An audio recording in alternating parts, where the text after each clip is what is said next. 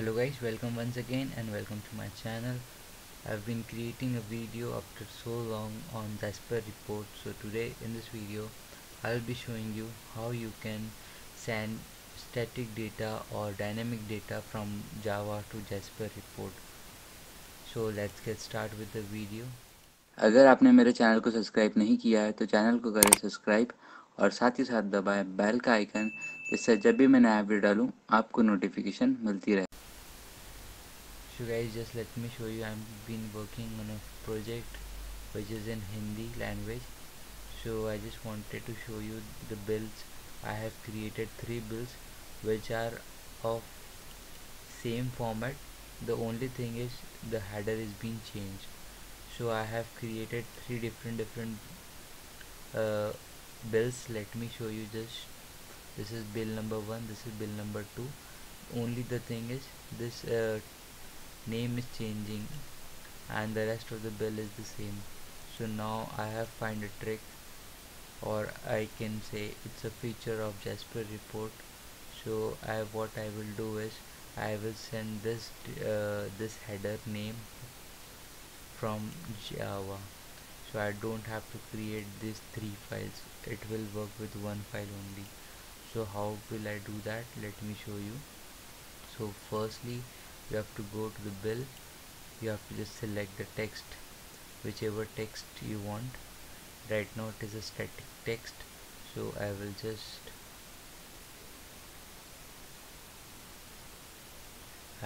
right click it and I'll just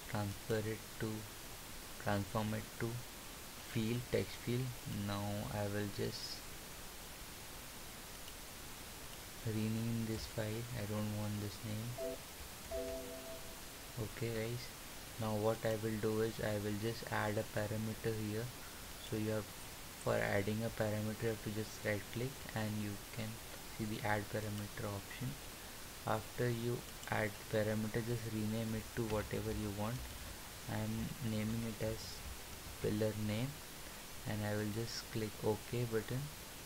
And once the parameter has been renamed, what you have to do is you have to just select the field and you have to go to text field expression, and the parameters you can see down there, biller name. So just click on it and you can see the biller name will be appeared here with the $P sign. That means stand for parameter. So now what I will do is I will just go to the code here, and what I will do is I will just get the name from this combo box. I have already added this name. You can see here these are the names. I have added the combo box 17. So what I will do is I will just go down here, and as I have shown you in the video already, in the previous video, how you can call the SQL data from on Java click. So here you have to write para, which is already defined here. You can see para dot. You have to just write put here and then parenthesis, and inside this you have to define the name, whatever name you have used there as parameter. And I will just write here j combo box 17 dot selected item, and here I will just convert it to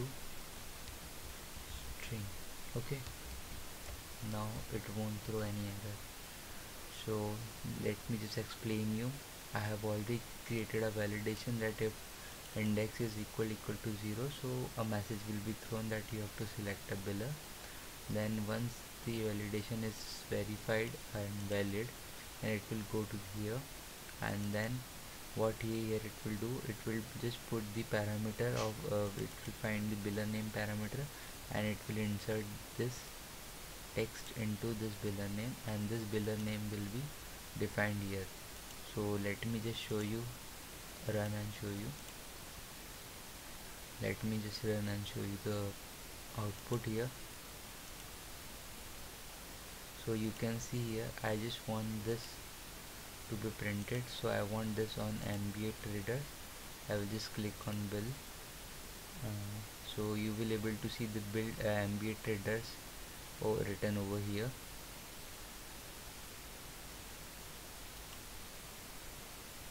Okay, there is some issue. Let me just check what's the issue now. I think it's not being saved, so you have to just press Ctrl S. The bill is not saved yet, that's why it's not coming up. I will just close this, and you can see here, let me show you, I'm using the same bill, just edited. Okay guys, so I will just run the file again.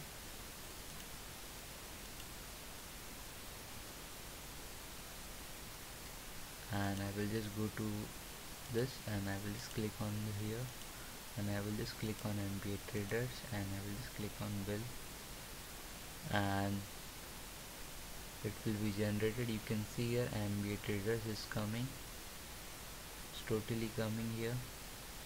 So in this way, if I want this in from other dealer, so what I will do, I will just click here, and I will just click on, so you can see the name has been changed here. So in this way you can just update dynamically the data from Java to your Jasper report. That's all in today's video. Thanks for watching this video. If you like this video, don't forget to hit like button, and also don't forget to subscribe my channel. Thanks for watching this video, and bye for now.